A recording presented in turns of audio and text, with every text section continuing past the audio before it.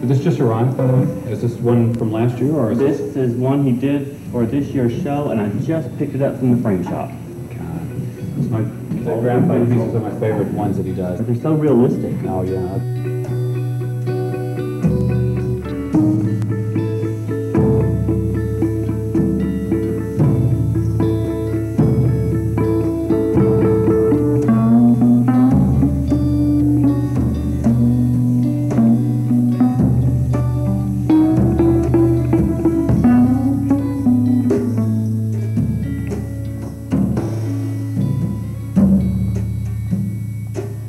And when you stand back, it's almost like looking at a photograph. Huh?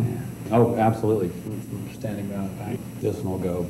I think as soon as the doors open, this one will be probably sold.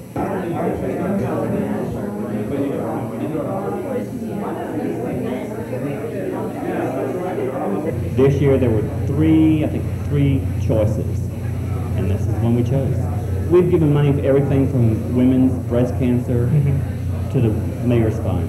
You know, every year it's a totally different organization. The color of the water here. I think he paints those mostly because he would love to be in space where he had room to move around. It would be nice to walk up a mountain instead of sitting up. Wouldn't it be nice if one day you could get that chance again? You know?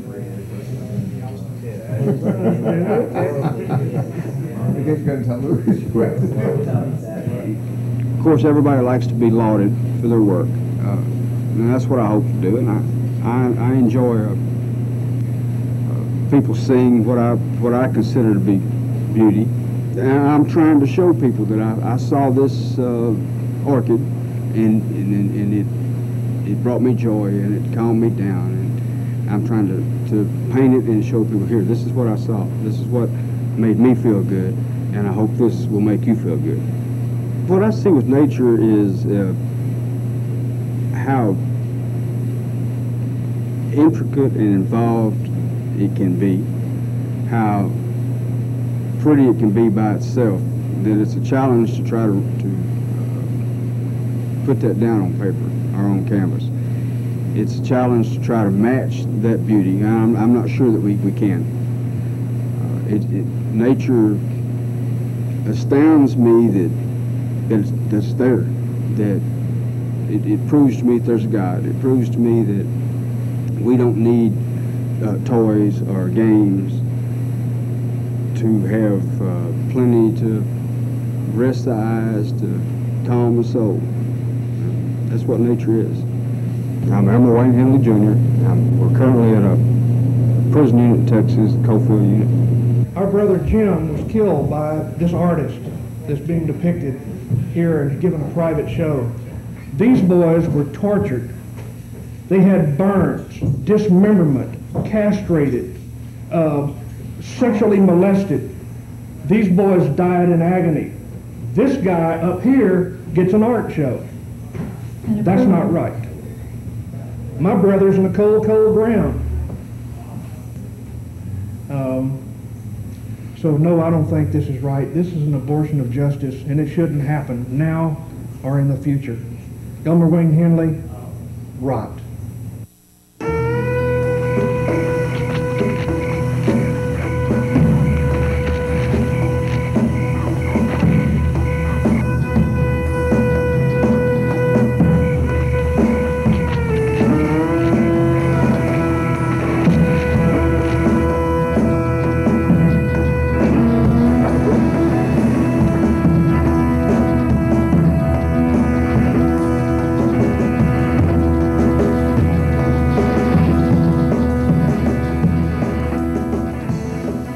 Well, I was elected district attorney of Harris County, which includes Houston and surrounding area, and it was August 1973, a long time ago, but I can remember it just like yesterday that I got this telephone call that everything's really broken loose, all these murders, bodies being found.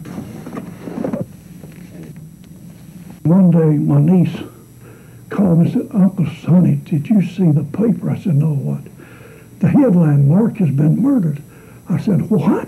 The modus operandi was fairly simple. This older person by the name of Dean Carl would drive around in a van. Henley was just a kid, 15 years old, and Brooks maybe a year older, and they would find a couple of guys, let's say, and talk them into going and having a party, tell them they'd have a good time. Brooks found somebody to get Mark up to Carl's apartment. And they'd go out to Pasadena, where Dean Carl had a house. They'd go in the house, drink some beer, have some fun.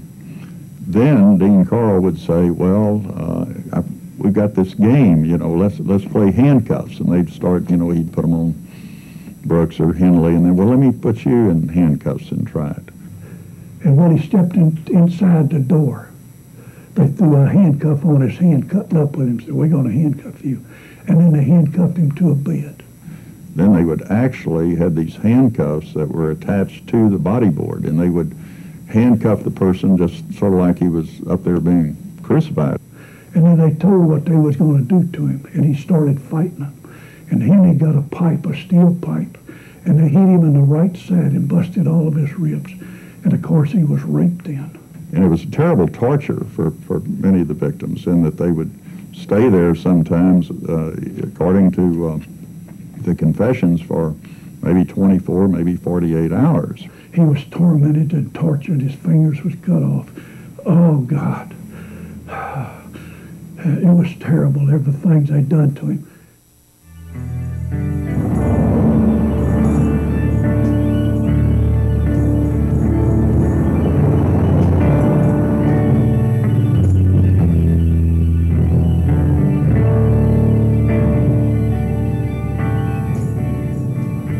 What attracted me to Elmer Wayne Henley was the ghoulish horror of that entire story. I don't deny that, nor am I embarrassed or ashamed of that.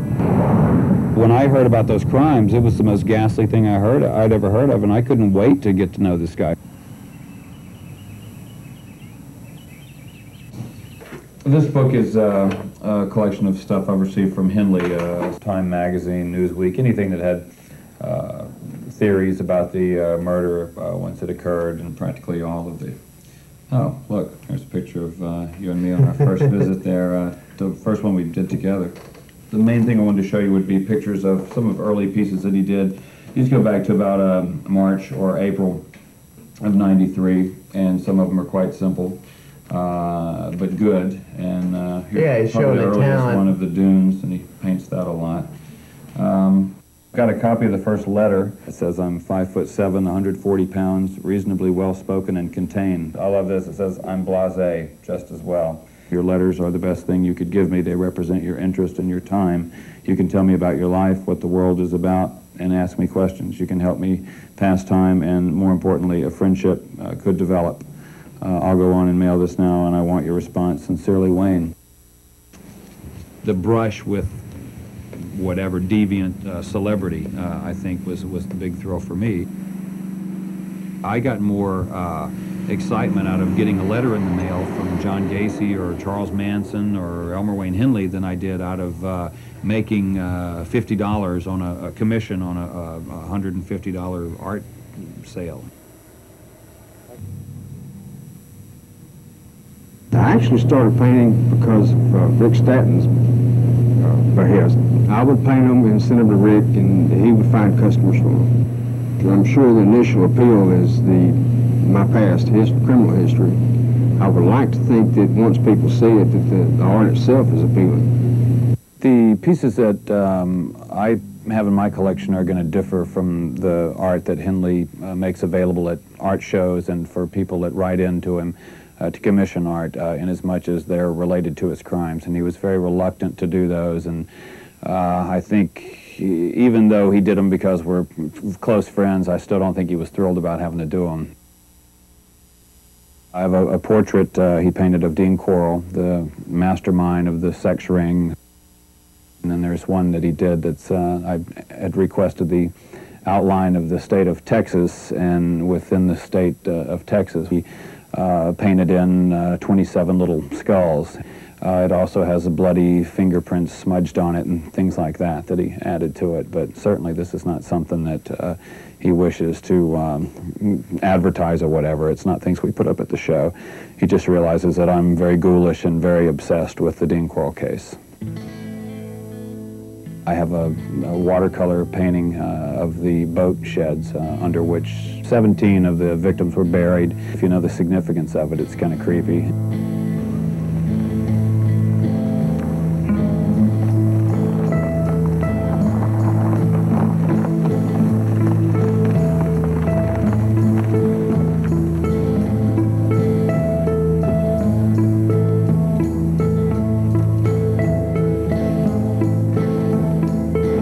Too strange.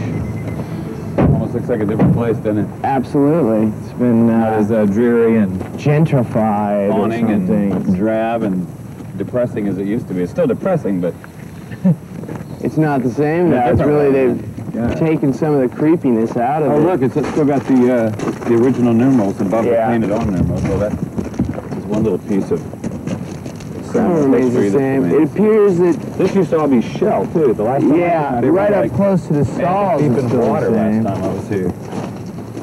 Right up close to the stalls, this still looks the same. And also the last time I was here, this was a whole lot more hollowed out. Yeah. Where you could see people had apparently Absolutely. tried to get up in there or digging out for shell souvenirs or whatever. Yeah, these are the same numerals that have been here since the crime, actually. You see them in all the old footage and everything. Oh, we gotta get the video camera. Yeah, God damn it. I left it in the car. I'll be right back.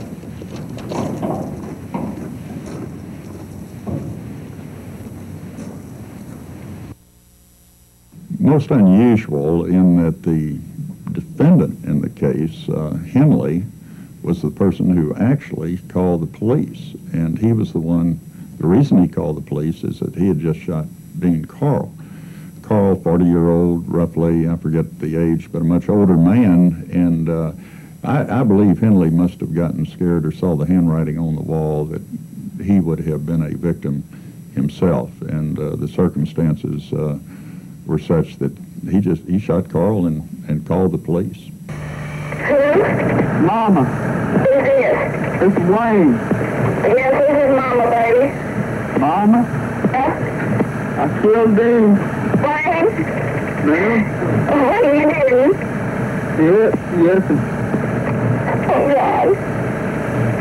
Where are you? It's all right. Wayne? It's all right. It's all right. Where are you? I'm out of his warehouse. Where? Out at that warehouse he keeps. Can I come out there? Yes.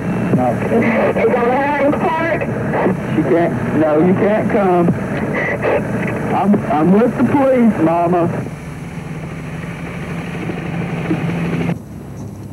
All right, are you gonna turn that on? Go ahead and frame this up, make sure this is all set. All right, Well, Dave. here we are back at the Southwest Boat Storage. It's been 3 years since Rick and I have been here, but there have been a few changes going on. I guess there's a new owner, and he's come along and gussied the place up. As is our ritual, it is time, of course, to get a rock shell soil sample. So here's the proof going into the bottle. These are actually the same as have always been here, at least in my past visits. What do you put them in a pill bottle? Yeah. Oh, cool. Good. Grab me a few hunks. Absolutely. This is a drawing of 15 boys, how they were buried in a boat shed in the southwest part of Houston. The holes were about 2 to 2.5 foot deep. Sometimes they'd put 2 bodies in a hole, sometimes 3. And what they would do is sprinkle lime on their bodies and cover them up with plastic. And then when it was discovered, They went in there and they dug these boys up, and these are the bodies that they found, just like it is on this map here. My son was number 9 down here.